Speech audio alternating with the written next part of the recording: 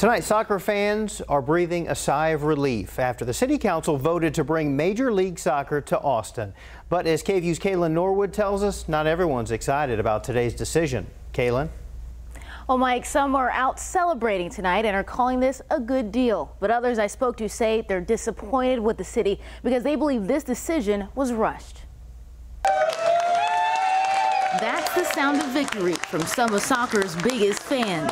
I feel like I've been holding my breath for the past month, but we're finally here and it feels good to take a sigh of relief. Proudly sporting MLS gear, Ryan Riggin says he grew up playing soccer, and now to hear a team is coming to Austin, it's a big deal. He and several other MLS to ATX supporters spent the night celebrating at Haymaker near downtown Austin. I look forward to being able to walk to a game, walk to a concert festival with my friends. I think the deal that we struck by the end of the vote is a really good one. It's probably one of the best non-70-acre stadium deals in the country. That's Councilmember Jimmy Flanagan. He, along with 6 others, voted in favor of Precourt Sports Ventures bringing Austin its first Major League Soccer team. This is after City Council spent hours Wednesday afternoon fine-tuning the agreement.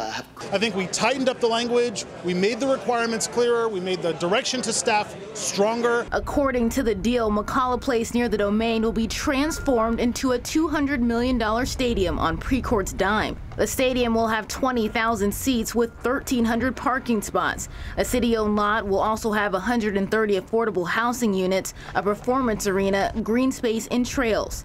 But this move didn't come without opposition. Some who live nearby are concerned with what comes with the new stadium and the process it took to get here. There's going to be a lot of drinking involved with this game, and the streets already aren't too pedestrian friendly. The process, there wasn't a process. Everything was done rushed. There was not an RFP. There was not a competitive bidding process. So it's disappointing. Some of the concerns have been about additional traffic and a lack of parking. Political Action Committee Indy Austin says it plans on drafting a petition in opposition to the stadium at McCullough Place. All right, now we don't know for sure if the Ohio team will be playing in Austin as early as next year. Precourt says it plans on addressing that soon. Mike, Quita. Thanks, Kalyn.